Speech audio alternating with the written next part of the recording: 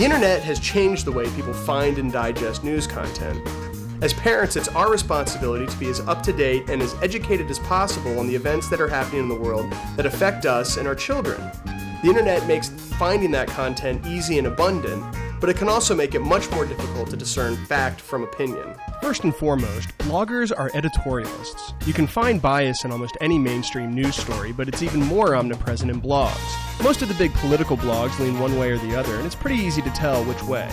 A good blog, right or left, in my opinion, links through to other reputable sites to support their claims, kind of like citations. One of my favorite general news sites that does this is theweek.com.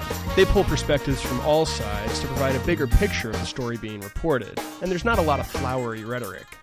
To me, the more extreme the rhetoric, the more biased the piece. Heavy rhetoric one way or another is meant to elicit an emotional response and cloud the truth. Heavy rhetoric to me signals a weak argument, and the author is trying to compensate with divisive language. I like news aggregators for the simple reason that they are simple. Aggregators typically contain a large variety of stories linked from a wide variety of sites. Some of my favorites include Fark.com. All the links are user-submitted, and they typically come with a snarky headline that sums up the article. The guy who started the site also wrote a great book on errors in the media. I also look at DrudgeReport.com.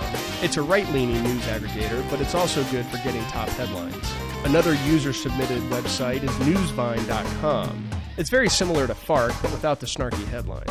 One other way to keep up with what's going on is RSS feeds. Most big media outlets have an RSS feed. All you have to do is subscribe, and you'll get their stories as they're posted in a column form. As Asher's gotten older, I found more time at night to follow news stories that interest me.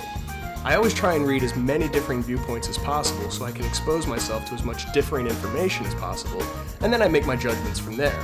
Variety is, after all, the spice of life, and the only way to be truly educated is to open your mind to a variety of ideas.